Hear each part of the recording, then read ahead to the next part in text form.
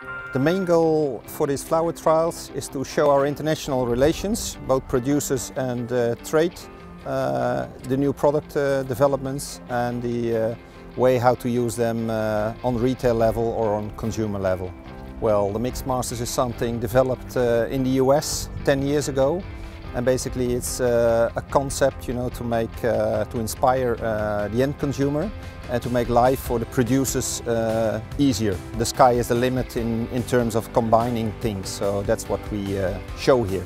A big taste experience is a concept where we combine vegetables with those herbs and where we try to get the real taste into a pot producible for an end consumer. Resistancy in breeding is becoming a main topic, but also for producer growers, to grow sustainable is one of the major topics, because at the end of the day you also have to provide a decent quality for retail and for the end consumer.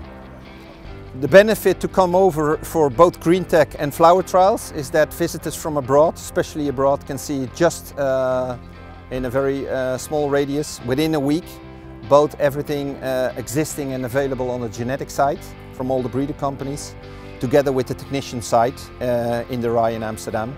And there's not one example like that in the whole world. So I would say to everybody who wants to get that experience, come over to Amsterdam and come over to the flower trials next year.